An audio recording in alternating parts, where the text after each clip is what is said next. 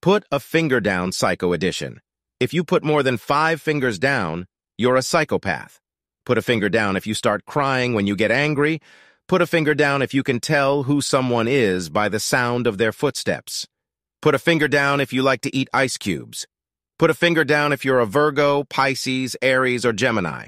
Put a finger down if you can taste different kinds of water. Put a finger down if you would laugh if a little kid fell and dropped their ice cream. Put a finger down if you plan out conversations line by line before they happen. Put a finger down if you are a quiet kid. Put a finger down if you get annoyed when someone breathes too loudly. Put a finger down if you have multiple personalities for different